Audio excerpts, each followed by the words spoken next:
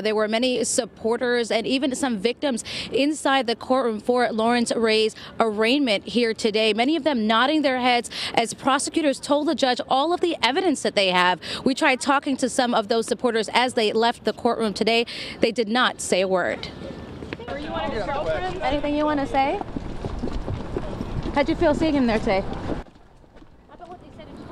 6-year-old Lawrence Ray, the man who federal prosecutors say extorted his daughter's friends at Sarah Lawrence College for nearly a decade, pled not guilty to the slew of federal charges being brought against him. They include sex trafficking, extortion, and money laundering. In court today, prosecutors told the judge they have tons of evidence against Ray, including explicit pictures and videos that he made his young victims take and then use them to extort them. An alleged extortion scheme that he was able to get about $1 million from.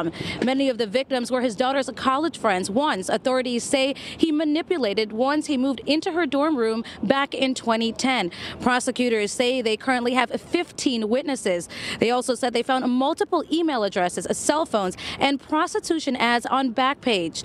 Again, today, Ray pled not guilty to all of these charges. He was represented by a federal public defender. His next court date is February 26th, and if convicted, he does face life in prison.